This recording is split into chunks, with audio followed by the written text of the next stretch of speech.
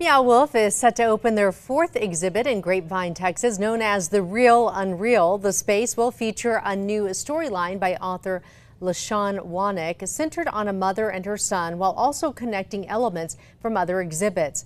As always, the center will entertain guests through the use of a nonlinear storyline and surreal artistic expression.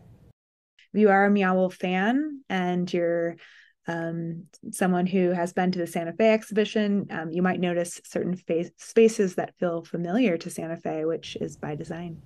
The Real Unreal will open its doors July 14th. It will be the first location in Texas.